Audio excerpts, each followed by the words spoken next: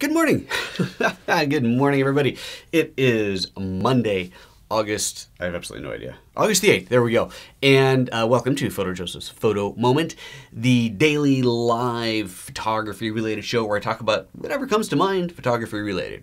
Now, last week on Friday, I did a little mini photo moment where I was showing off this guy, the Apple Lightning to SD card reader. Very, very handy if you're traveling out and about with your camera and your iPad or iPhone and do not want to have to carry a laptop with you. This guy allows you to insert into said iPod or iPad, copy the pictures off, and off you go. Last week I had some troubles getting the thing to actually read the card. No idea why. It seems to be that card itself. It does work. Trust me on this. I use it all the time. But I had, in my frustration and discombobulation, I had left off one very small, important detail, or not so small. And I realized I'd kind of stopped talking about it once I said, well, just click here to import and that's it. I didn't get into the what happens next. So let's talk about that a little bit. And the important, really important detail that I left out was specifically has to do with RAW plus JPEG files. So, all right, let's keep it easy. Let's just say you're shooting JPEG. So you're shooting JPEG, you pop this thing into your iPad or iPhone. Copy the pictures over. From there, you can open those pictures up into any one of your apps that you have on your iOS device, Snapseed or Screwit or whatever you like. And then you can share them out to Instagram, Facebook, all those things. All works great. But what happens if you're shooting RAW? Well, if you're shooting RAW, the computer, the laptop, the iPad or iPhone are not going to process your RAW files. Now this actually might be changing coming soon, but for now they don't process the RAW files. But every RAW file has an embedded JPEG in it. Now depending on the camera that you're shooting with, that embedded JPEG might be full resolution, so same size as the image. It might be half resolution, might even be smaller. I'm not sure if they get any smaller than half, but it may be full size, it may not be full size. Odds are for social media sharing, it's not gonna matter. It's just gonna be fine the way it is. What happens though with that embedded JPEG is if you have your camera set to shoot in some specific color mode, like let's say I'm shooting in vivid mode, or easy way to think about it is black and white. If I'm set my camera to shoot black and white, when I look on the back of my digital camera, I see a black and white photo. Now if I'm shooting JPEG, I get a black and white picture and that's it. But if I'm shooting RAW, the RAW file is color, but the embedded JPEG is going to be black and white. This is why if you were to take that RAW file and open it up into Lightroom or Aperture or Photos or any number of apps, you would first see the black and white version because the software is going to first look at that embedded JPEG file. And then within seconds or less, you would see the color version because the computer will have processed that RAW file, discarded that embedded JPEG, and will be now showing you the real file, the original file, which can definitely be completely distracting if you're not used to this. You're just going, what happened to my black and white image? Well, that's why. So the same thing sort of happens in the iPad. The iPad or iPhone will extract that embedded JPEG file, and that's what it's going to use. But since it's not processing the RAW, you're not going to see the color version. You're only going to see the black and white as long as you're on the iPad. As soon as you open up on the desktop, it's going to go back to the color version. Okay, so now what if you shoot both RAW and JPEG? You shoot RAW plus JPEG.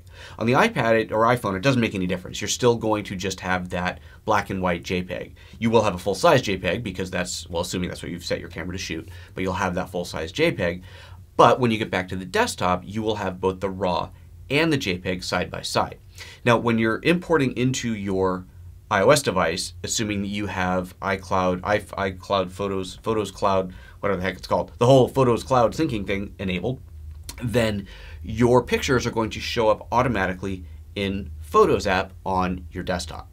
So what I wanted to show you today, well, other than explain all this, is show you what it looks like in here. So let's go to my demo system. And here are some pictures. Now, admittedly, these weren't imported from the memory card reader, but it's irrelevant. You'll see on these pictures, there's a little J on here. That tells me that this is a JPEG of a RAW plus JPEG pair. And in fact, if I just hover the mouse over it, let the info thing pop up, it says RAW plus JPEG, JPEG is the original. See the J there again, same thing, RAW plus JPEG, JPEG is original. Now this photo here doesn't have that indicator because it is not a RAW plus JPEG pair. This could be a RAW, it could be a JPEG, and in fact the only way to really know that would be to hit Command I to get info on it. And that should tell me, here we go, we see that that one is a RAW file. So in this case, we've got both the RAW and the JPEG, and we can choose to work with either one. Now in Photos, the way that you would do that, oh, here, by the way, here's one that's already RAW, so that's been switched over to RAW. See, it says there, RAW is original. Now the way that you switch it over is a menu command under the image, where is it? Yeah, here we go, under image, and you'll see here there's a command, but it's grayed out. It says use JPEG as original because I've selected the RAW. If I select the JPEG one and I go to that, it's going to say use RAW as original. But again, it's grayed out. So why is it grayed out? Because in Photos, the only way to switch it is to go into the editing mode. So I'll double click it, hit the edit button, and now that I'm in editing mode, and once again up here you see it says JPEG. If I go up here, go to the image menu, now I can choose use RAW as original. It switches over to the RAW, and you can see that there. And it's great that I've picked a fabulously out of focus picture. Wonderful. So that, and you saw there the image completely redrew as it processed from the RAW file. So that's what happens when you bring your pictures over to the computer via iCloud photo syncing, whatever it's called, when you've shot RAW plus JPEG. So you have a full RAW plus JPEG workflow, which I have to say, this is very similar to the way it was in Aperture, minus the whole import into the iOS device and move it over. This is not how it's handled in Lightroom, which is one of my extreme frustrations with the app. But if you're shooting with photos, if you're working with photos, you certainly have that capability. Now, if you're not working with photos, if you still want to import into your iOS device and get your pictures onto the desktop later, you can go into Photos and then just export the originals and re-import those into whatever app you want. So that is really, really cool. So that's something that we definitely want to note. So if you are working this way, you can do it like that. Other than that, I think that is everything. Let's see if there's anybody have any questions about how this thing works. I know that I've figured something out about the live streaming bit. People get notified after it starts, sometimes several minutes after, and if my broadcasts are quite short, then people aren't seeing them while I'm broadcasting them live. So that's what's happening there.